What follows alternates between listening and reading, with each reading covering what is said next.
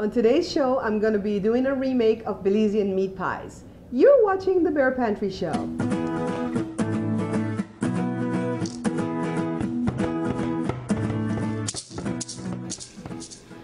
So we started with approximately 1 pound of ground beef, and I have it in just a 5-quart or a 6-quart skillet.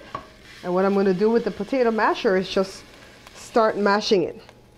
When it comes to meat pies, you don't want the ground beef to clump up like if you're doing spaghetti. So you want to do this effort right away, and I'm going to keep doing this until the meat is more brown than pink. So you know how Belize women wear those bracelets that are all the way up their arm? When you're doing this, you kind of want to take those off because it's going to get hot. This is my little medical alert bracelet, and it doesn't get too hot, so I'm leaving it on. But see this? You're going to be over this constant heat. Keep on doing this. And to get the ones that are clumping up in the potato masher, just get a little butter knife and clean it out. And I'm going to keep squishing away until this ground beef becomes very, very fine. You don't want it coarse or clumped up together. So I've been at this for about 2 or 3 minutes, just squishing away to make sure it stays loose. And look, it's more brown than pink. There's a little bit of pink going on here still, but it's more brown than pink. And that's all I'm doing right here is browning the ground beef. I'm not going to put any ricotta or ricotta powder or anything in this. So I just keep doing that, and I keep squishing away to make sure the meat stays loose. So I've got some diced onions, some chopped washed cilantro, and some yellow peppers. And you know I like these yellow chili peppers. You can use habanero, you can use jalapeno, use the peppers you like. This is the one I like because it's not too hot and it's flavorful.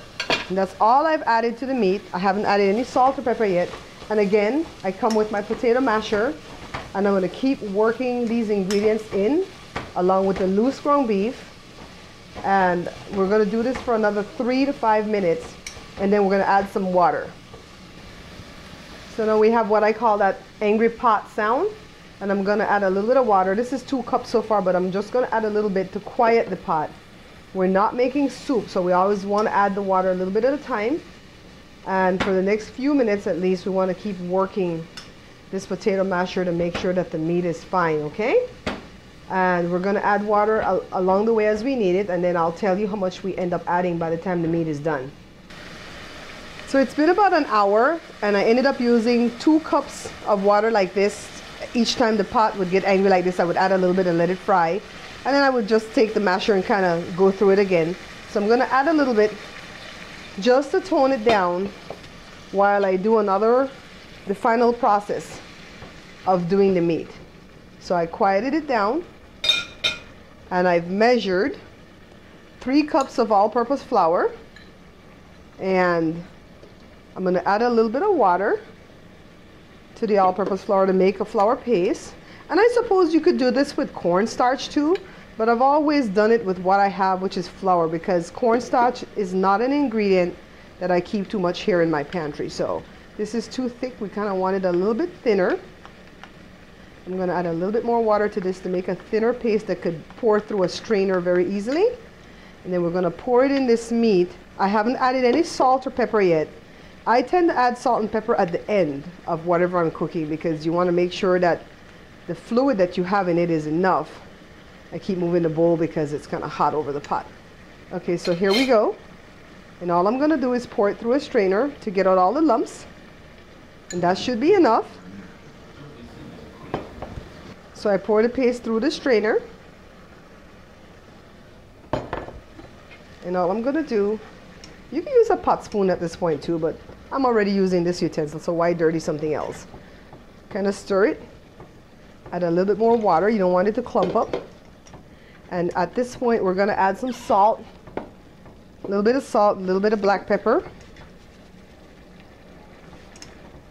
And we're going to taste it too to make sure that we didn't put too little or too much. So just a little bit. We always want to start with a little bit of the seasonings first. That way we don't put too much. So I'm going to get a little spoon, and I'm going to taste this. And if I need to add a little bit more salt or a little bit more pepper, I'll let you know. But basically, this is how the meat is going to look for the meat pie. You want a good consistency of meat matching a good consistency of the gravy paste type fluid, and so that we could have the perfect combination to put in the meat pie.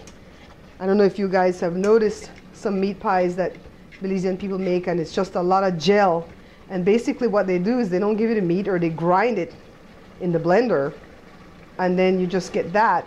And sometimes I tease and I say, I want 2 of those meat pies with a straw. So ours is going to be different.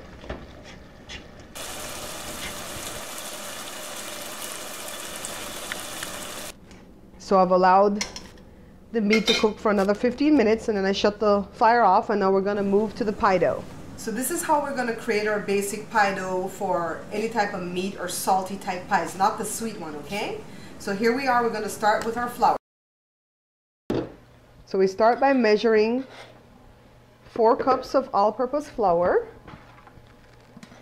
And I use all-purpose flour for everything. I know that there's different types of flour, and I even put what they are in my book, but I use all-purpose flour for everything. So that's 3, and then here we have 4. And then let me teach you how to measure the shortening and the butter, because some people are having some issues with that. All right, so let's get to the shortening and the butter. Now to get our shortening, and let me show you. I use only Crisco.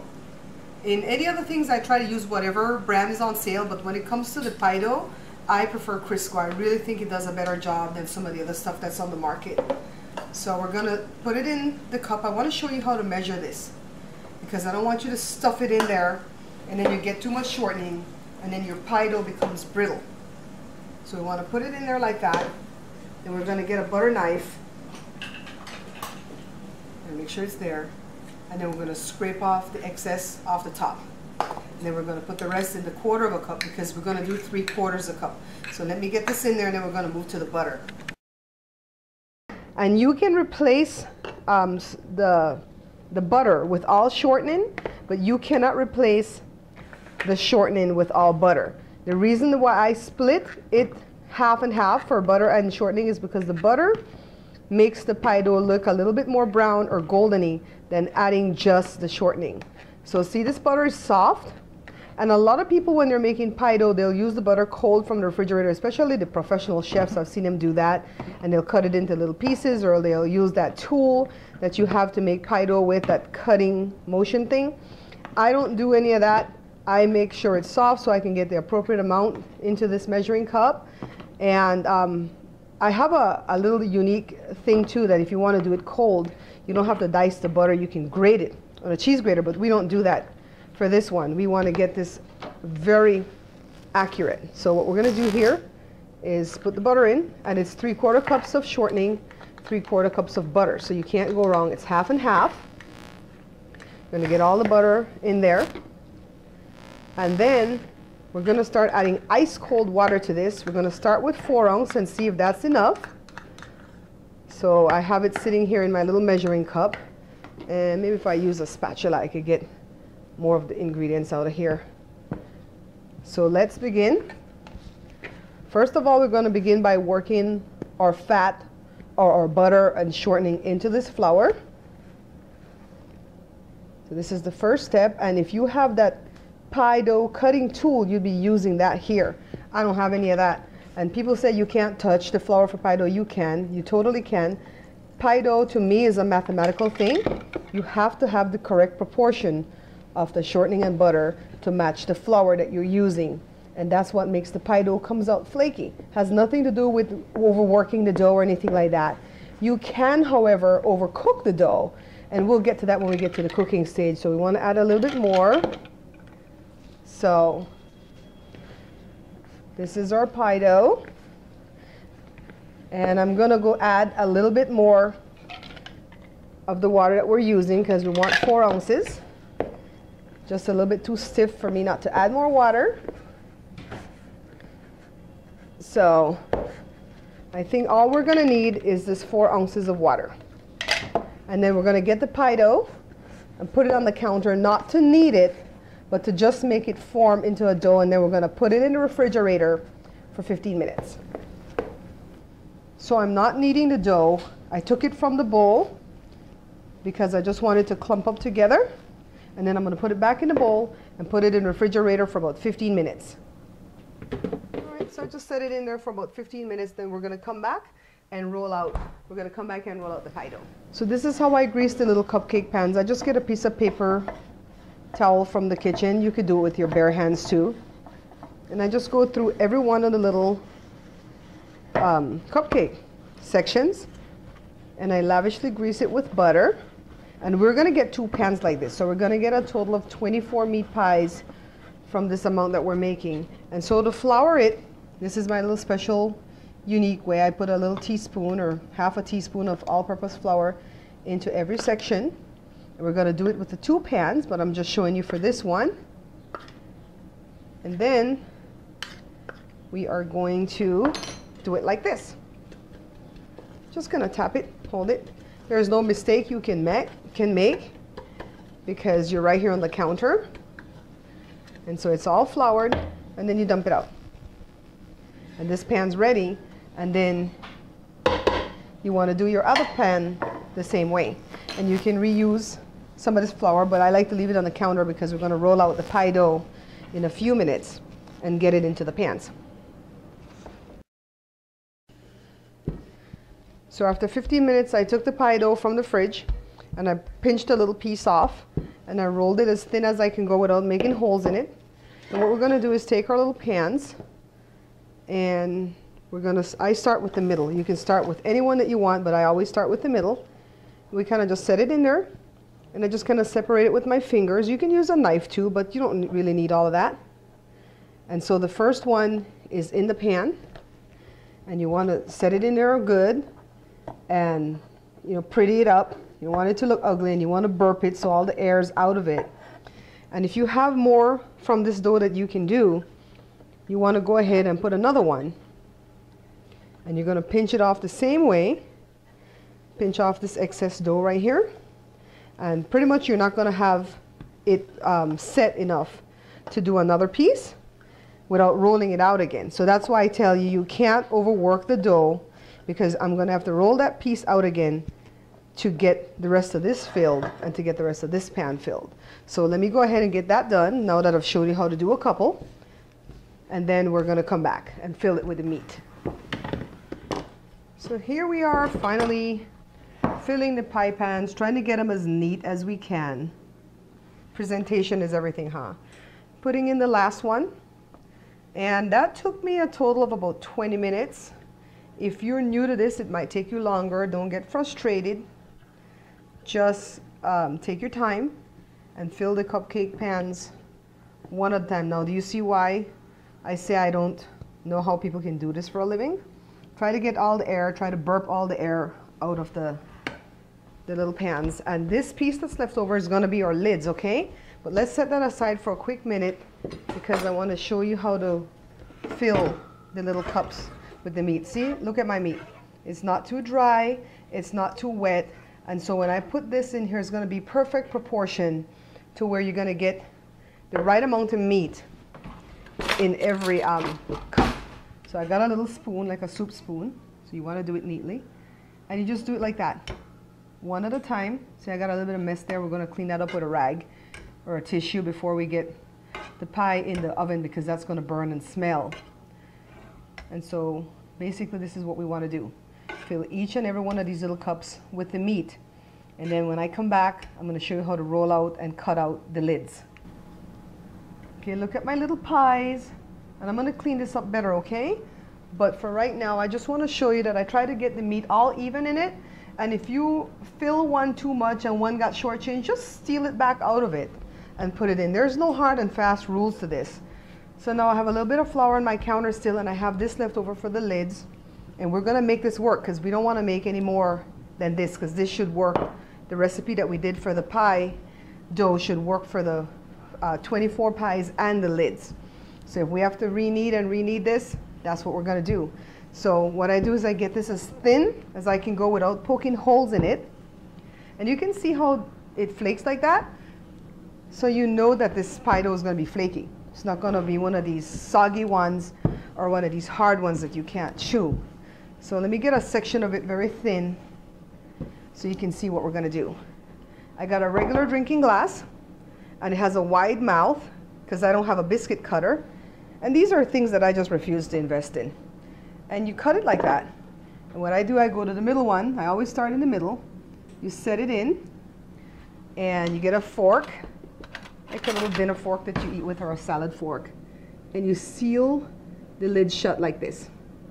And try to make it pretty, because when it comes to these pies, you kind of want to present them because they're hard work, so you want them to look good. And that's what we're going to do for all the rest of these pies.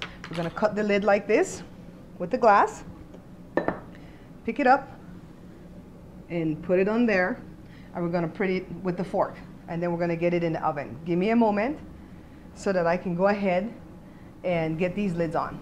Okay, so this is my first tray with 12, and I've put the lids on, and I'm closing the lids, sealing it shut with the fork. You know, and some people will put that egg white wash on the top with a brush. I don't like to put it because I swear I can smell it, but maybe I'll put it on like the last two when I do the next tray, so you can see the difference with how the pie looks when it's done, when we put the egg wash and when we don't put it. So I'm going to get the other pan with the lids on and clean this up. We're going to get it in the oven. I'll show you if I put the egg wash. This is my second pan of 12. And you can tell I'm getting tired because they're looking less and less pretty, right? But that's okay. It's only for us. We're not selling it to anybody. And I got an egg white.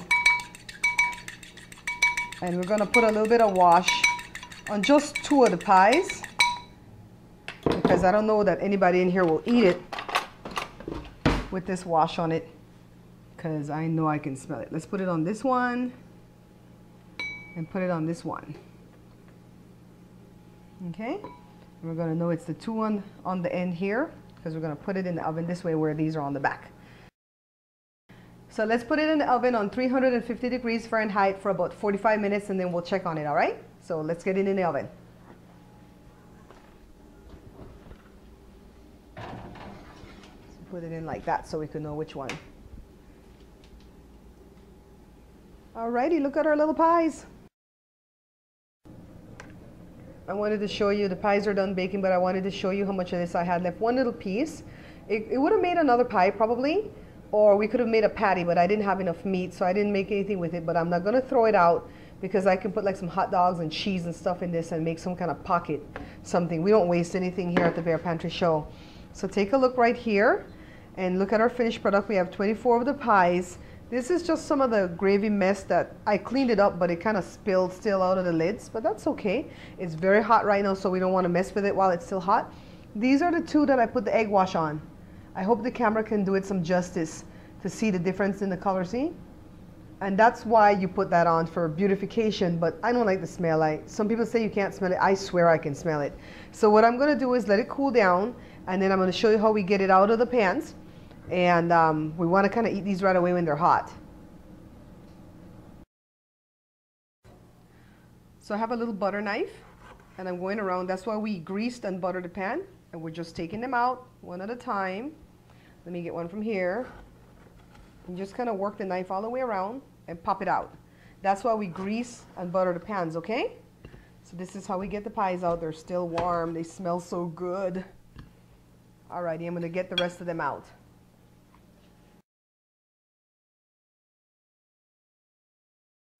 See how awesome these meat pies came out? If you can't eat them right away when they're hot and you have to eat them later when they're cold, put them in the toaster oven or in the oven to heat them up, right? Not the microwave, because it'll make the dough come soft and soggy.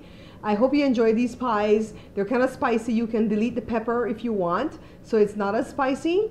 And I want you to give me a message to tell me how it comes out. As you can see, you can't overwork the dough if you put the right proportions of the shortening, the butter, and the flour, but you can overcook the pies. And so that's what you have to be careful of. It's 45 minutes on 350 degrees Fahrenheit. Thank you for watching. I love you for subscribing. Thank you for picking up the book. And until I see you again, take care.